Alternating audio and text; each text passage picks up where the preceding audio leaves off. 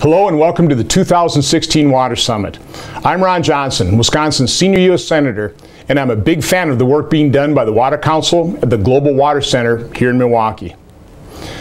Another year has come and gone, and under the continued leadership and watchful eye of Dean, the Board of Directors, and private and public sector partners, the Water Council continues to make great strides, turning innovative water technology concepts into reality.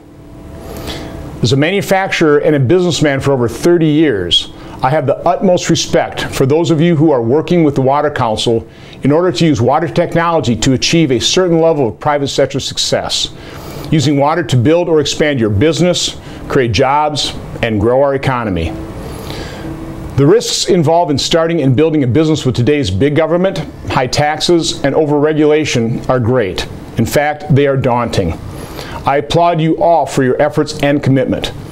In reviewing the accomplishments of the Water Council since its creation, it's easy to see where the achievement has come from. This organization has bold and decisive leadership and a clearly defined mission. These leaders have identified willing private sector partners and have pulled in government support where appropriate.